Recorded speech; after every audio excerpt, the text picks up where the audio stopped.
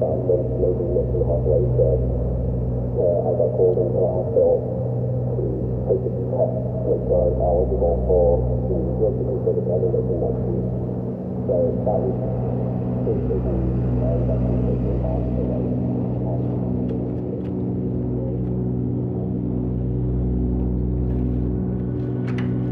So cystic fibrosis is a genetic disease which you have from birth, which mainly makes your mucus in your body much thicker than a normal person's. Mine blocks airways, it's very thick, and it's easy to pick in up chest infections. Sticking to a routine on taking all my medicines, it's been very much like a roller coaster. I think at first when I started I was much more compliant and I was kind of forced to take them, especially when I was in hospital. I think for the most part it is pretty difficult to remember to take everything because there's quite a bit. I'd say like the first hour of the day and the last hour of the day, they're kind of like mainly focused on my CF and taking all my treatments and making sure I do everything, and I'm not always very good at it. I think this past year I've been getting a lot better as I've matured. It's kind of I'm less thinking, oh, I've got to be normal, and more just thinking, well, I've got to focus on my health.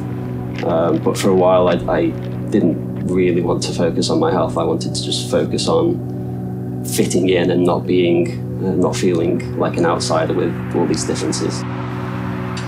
I did things that I wouldn't do now in my mental health. I definitely didn't help myself. CF was always at the centre of it because that's like my main issue, I guess.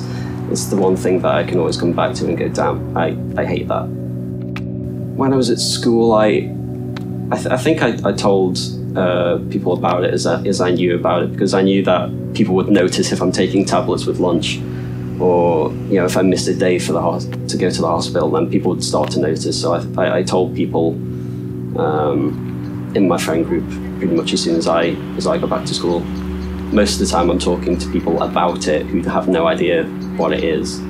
So it can kind of make you feel like an outsider at times. People don't know what's going on because they look at you and you don't look ill. You don't look like there's anything wrong with you. Which in some sense is a blessing, but in other times it's, I'm ill in disguise a lot of the time. It can make you feel quite different from people, yeah.